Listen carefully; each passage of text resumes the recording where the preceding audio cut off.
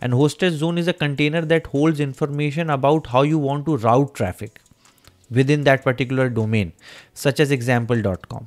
So friends, now let's begin with our next lecture, which is about Route 53. Route 53 is a DNS service.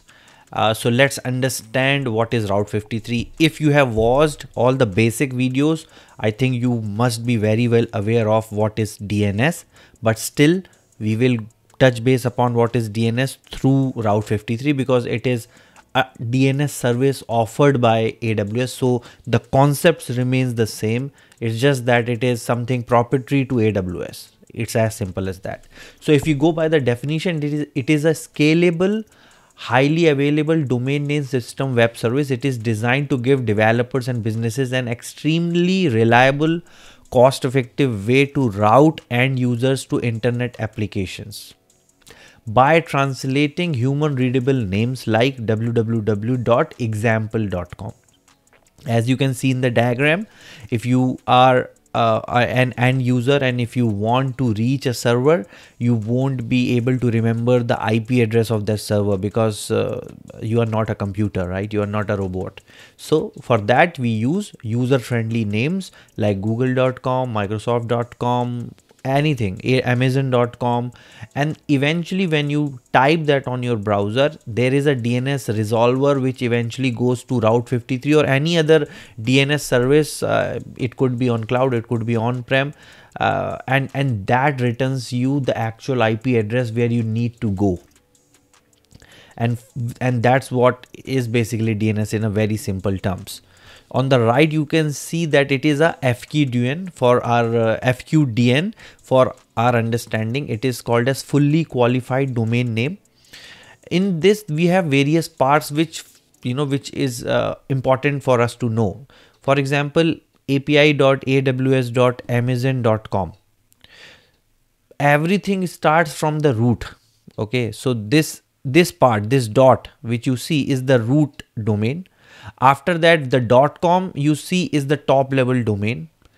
Amazon.com, .amazon.com is the second level domain, and then this aws.amazon.com is the subdomain.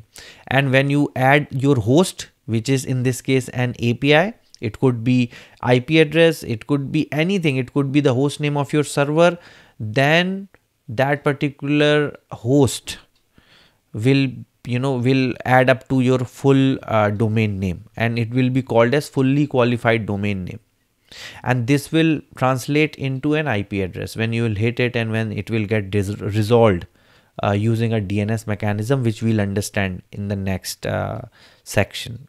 Alright guys, so now next is a quick demo of Route 53. Obviously we can't do anything because we can't purchase a domain, it costs money. So what I will do, I'll show you the UI, how it looks, and just give you a feel of how Route 53 looks as a service. So let's go to our AWS console and see how Route 53 is and how it works. So as always, we'll look for Route 53 on the search bar, and this is the Route 53 dashboard, but just let's go to the home screen of Route 53 first. So this is the way it looks. There are multiple options which are given what you can do with Route 53, but we will be focusing on domain names to keep it simple for now, but there could be multiple use like resolver using for traffic flow. So the first thing which we have to do is register a domain. Everything restarts from a domain, right? So suppose we have a website and we want to use a domain for it. So how we have hosted it, so for example, on a server, and we want to register a domain. So for that, you first need to buy a domain or transfer a domain if you already have one.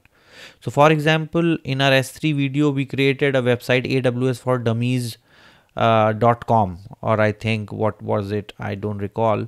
But then if you search for it, you have all these different options, .org, .com, .info, and there's a cost of buying this domain. Once you purchase this domain, you can then use Route 53 to set up everything from name, server, and multiple things you can do. If you have any domain, you can transfer it. So if you are already have purchased it from GoDaddy or Google Domains or wherever, you can use transferring and use it within that, and within that then you can create hosted zones. And hosted zone is a container that holds information about how you want to route traffic within that particular domain, such as example.com. Okay, so you could have a publicly hosted zone where anyone could approach it, or a private hosted zone for only within the Amazon VPC it will work for. Okay, so yeah, this is a quick overview. Obviously we can't do much, but I hope you get a feel of what is Route 53, and you can further explore this at your own time. So see you in the next chapter. Thank you.